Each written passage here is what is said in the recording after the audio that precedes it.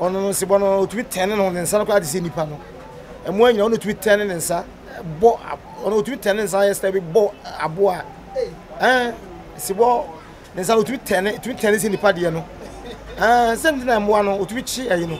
Quick question bi a me bisa o ewiase aboa be no ye deadly pa ye ka deadly aboa o ma nipa wu pa wadwemu ayo bebre ma me ma top 3 no na ma me nhyase emfam free number 3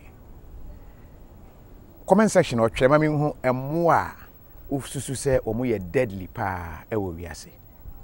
Number 3 kraman enhwemu kire se kraman afibia okum nipa 35,000 and kraman no say we mu different species America for atenten bi wo ho buabu na different types but omo kan omo nyina bom e kire se e wom se kraman nipa yonko pa nanso the rate a omo kum nipa no ama ye per deadliest emwa e wo wiase a enkraman na etoso miensa ewo ma memra number 2 no nso be won kakra okay aboa ben.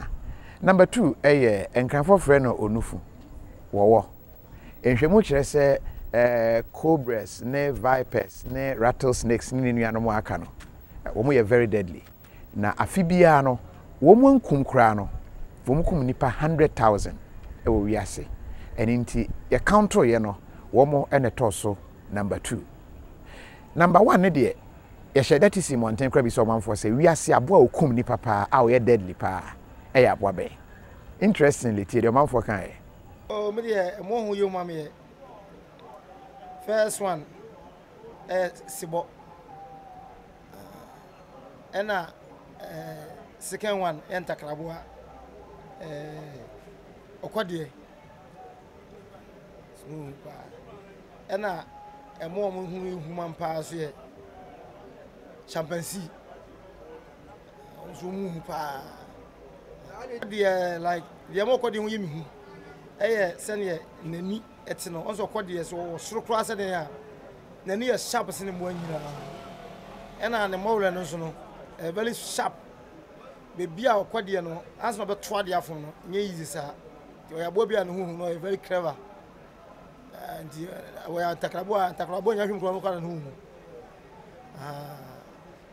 chimpanzee so no we ya bo bia nipa ni nhyɛ na konso but we abo bia ohwɛ na lifestyle na ase nipa no na adwene mu dɔ o atiti se nipa ono enye ize kura sɛ bo betuma kye no ɛna ɔmo so no ɔmo ka bomu a ɔmo ya mo bia ɔmo tu ka bomu a atiti se nipa ono ne hu but nipa adwene nkoso sɛ na osi aya ne niama no ɛna se bo so no ne hu but ohwɛ ma na ho ɔden sɛ na osi ten ne nsa and an action this is no niama no ono se bono to 10 no nsa no kwa de se nipa no emo anyina ono to 10 nsa bo ono to 10 nsa yesta bi bo aboa se bo nsa no to 10 se nipa de no send na mo no to chi ayi no just pass mo no bitumi ha no but ono to mi ha mo no mo se ne aboa no ha ne kra no enso obenya no obre na ba ko pentumi nka se o chi no but abo betuma kire no mo doso en kwa mo bre pass no mo wini no en na ma sa sebo no hu yehu kakra metumi aka se mo amiensa en o mo yehu ebi ti se owo sei owo ho se e bia se wo hu no a ono so pese odwane wa woni mi se oni pe hu no a obeku no enti ono so hu no ono so pese odwane enti atam so no ade se bia obi di yawo se bia ya soma no sa o meka wo enye sa wo hu papa so dwane o cha se onu ni wo yehu ana bibi ti se bia danchem se o de nsuo mu enso so se o pie ba bonten a o hu nipa kura obetumi aka no ana o hu abo obetumi ache no ana bibi ti se bia sebo wa ho sebo se o wo wurem na ba se bia abofo na aye o mukọ wurem no so hu ti se obofo na so o dimikara se oba ne ho a sa wo adwane a na so tu sha wo so dia ene obewe o ono so ne hu ohu etimetumi aka se sa mo amiensa no omo wo ohu pa man di dusty meton phones e circle. The phone be open be but Ari International Center. Original phone be open be iPhone, Samsung, any phone. And a mobile and more ehu ewo asase so. Me entontom any once na ni adinde. A wo mu ehu ema me. Entontom say say or entontom kawa. Woduma ye malaria. Woduma ye yare ahodo bebre a wodo ko hospital woduma boka bebre. Ntina me say entontom ehu eye hu sen mboa jata ne sebo no. Because entontom kawa ubenya yare bebre. Because we see TV so a nduro entontom na eye entontom any malaria eduro.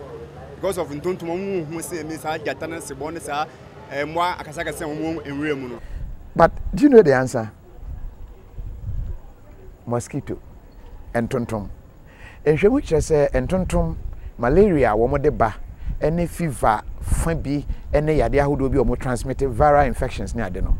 And I'm so we are singing now you see the deadliest animal and tontom. Afibia womo nkum kura no omo kum nipa over 1 million. And no and enam so masai title ye de ama and tontom. To who tontom wa masa menye jana. Are very bad. Independent what day, Yadowa and Adokuri Nipa, Nia free video, may make sure we can start here. Carbohydrates, no. Now, so what can say? Would it Yakasa? Apomide, Ahwade, true green foods. If you're not purposely enumerate, who makes me don't want to true green foods on Kwaso. Say, and we hear so wubeti, na preventing and yan would be at say hypertension, diabetes, cholesterol, and all sorts of metabolic diseases, say stroke, cardiovascular diseases, cancer, and in a so forth. And one need true green foods. A busu wo US ho pese wait so etikakra and now we maintain no kono true green foods na ebeye ho ma na ye fe didu obi afre 703 300 5039 and 703 670 3640. True green foods apomezin kwara chum.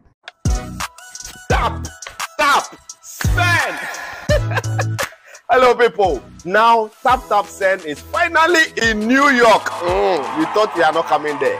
We are in your place. So what you have to do is to make sure you send money to Ghana. If you are in New York, families and friends in Ghana are waiting for you. Won't send it. All you have to do is to put in your information, sign up on the App Store or Google Play Store, and then you tap and send.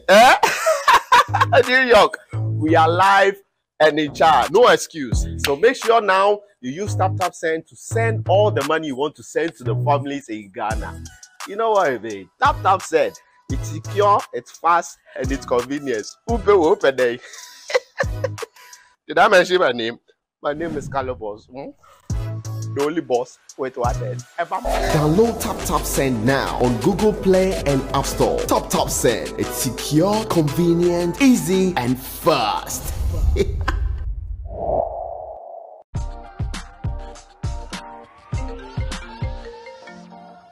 Hello, love. Gary, do you have Mommy's parcel for her big day? The shipping company says it will take 1 month. A month? Gary, use Rapid. Rapid? Rapid courier ships from the United States to Ghana and 9 other African countries within 3 to 5 days. Log on to rapidgroup.com, buy, ship to us, and we deliver right to your doorstep. That fast? Yes, that's Rapid for you. Can you sign this? I thought you only ordered Mommy's parcel. No, I ordered a few car parts too. Are you too busy to shop? We will shop for you. Rapid also has a luggage delivery service, so you can make that extra luggage and we will deliver at the lowest rate.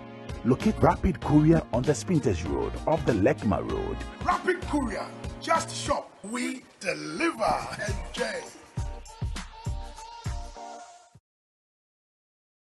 Malata African market, and I'm Papa. African market. Order for so bronze ha. Now open African market. Papa didra. Mwakuma to yemudia. Malata African market. Edemu sronko. Smoked fish, meat, dry fish. Sao kenki, rice, yam. Fufu flour ni nnuane ahodo free Africa. Afei, ye want to ma papa. Boy kente, adamasi kente. Ahweni ahodo. Ani nneoma bebre. Na ubenya wo Malata African market. Shushu ya chi akwan ene number e wo screen so. Malata African market. African market mu King Kong. Malata African market. Edam papa. African market. Malata African market.